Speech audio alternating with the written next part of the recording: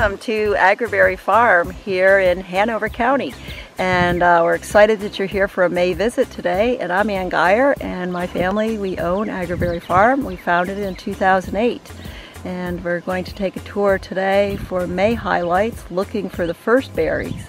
And also with me today I have Luke Walton, and Luke was our first young worker, part of our training program when we established Agriberry, and he is now a student at Virginia Tech, and he's gained great knowledge both in the field and in his education, and he's going to be helping us as we go through the field today.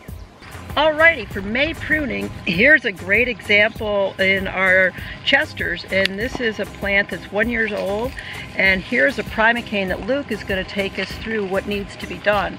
It's very exciting because you can see some of the laterals breaking already because it's been leaning over, but we want it to do something different.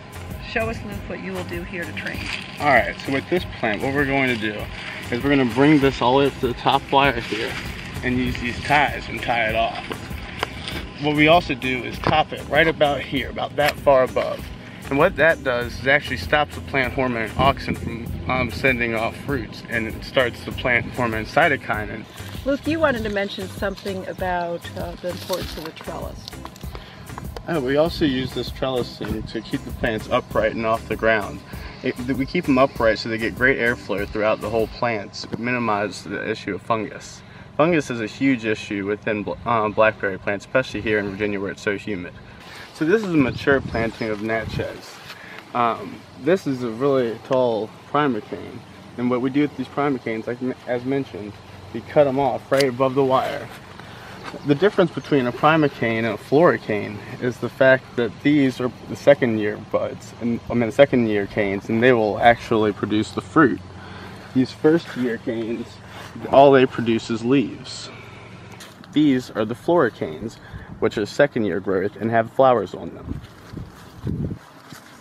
You'll notice we have a lot more movement in and out of that hive, or these two hives I should say.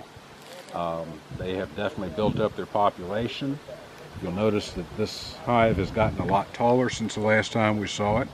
That's because we have put honey supers on. They are bringing in a lot of honey. They probably have at least 4 gallons stored in that hive on the left right now. I'm hoping we'll get 6 or better out of it this year. That'll be, about 72 pounds of honey. The one on the right, not quite as heavily populated as the one on the left. Probably 2 possibilities, I should say, for that. They might have swarmed. In other words, the old queen left with anywhere from 1/3 to 3/4 of the old population to form a new colony somewhere. Or the queen just might be getting old and not laying as much. But they're also storing honey.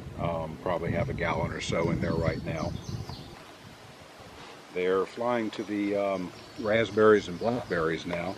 I was out scouting them a little earlier, and they are really taking advantage of it. This is really an ideal location. There's a fair amount of white clover around here, dandelions, which everyone hates to see in their yard unless they're a beekeeper. And of course now with the berries coming on, the bees are having a field day. Can't beat it. Alrighty, more of our May tour here on the Agriberry Farm.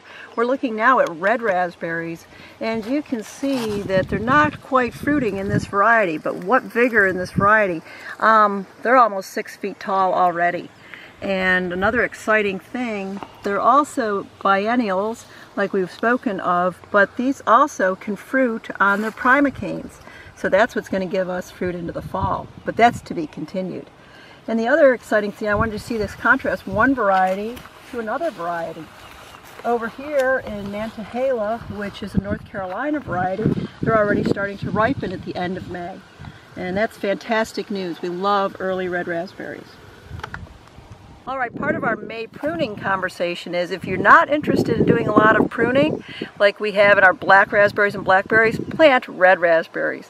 There isn't any topping involved at all. We're just going to let this grow, and then it's going to bear fruit in August, September, and October. Here's a few of our first red raspberries. Speaking of scouting, we did find a half pint. More to come when we get to next month. Alrighty, well, we're so glad you could join us today in our May Cultivate a Taste for Life farm series.